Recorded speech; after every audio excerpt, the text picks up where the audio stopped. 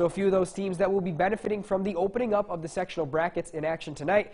We're at a girls basketball triple header, starting with Adirondack coming down to play Frankfort Schuyler. The Wildcats 5-7 on the year. The Maroon Knights 3-10. Frankfort Schuyler moving the ball around well here, missed the deep two, but Nevaeh Grimes gets the rebound and put back for two. Adirondack, though, leads this one from start to finish, helped out by this Holly Miller three ball in the third quarter. Wildcats move to 6-7 overall with an 18-point victory over the Maroon Knights. They'll play Dolgeville next.